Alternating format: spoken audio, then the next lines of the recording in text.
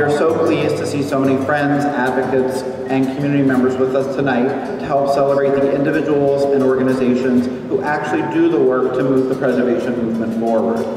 These worthy honorees show true dedication in their efforts to preserve New York's irreplaceable historic, cultural, and architectural neighborhoods.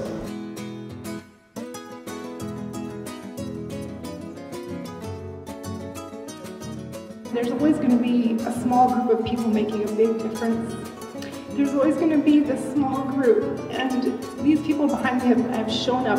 You know, it started as just talking about it, and then it's like, oh, you have to talk to Evan Collier of Community Board 3. You have to talk to Brandon Tolbert. You know, it's a small network of people who are making a difference. My friends here, my neighbors, they stand beside me. And like I said, we all cry, but I'm still gonna fight. This unassuming little building, and appropriately it's a schoolhouse, is a monumental window of opportunity for a flood of teachable moments that we'll all benefit from, and I thank you very much. I have one message for those who wish ill to New York City. Ignore us at your own risk.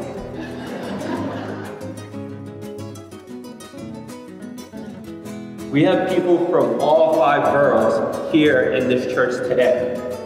Don't make your fight an isolated fight. Talk, organize, communicate, and build the citywide coalition that is needed to take on these special interests, especially these developers. This award shall be the fuel that carries us into the next battle. Thank you.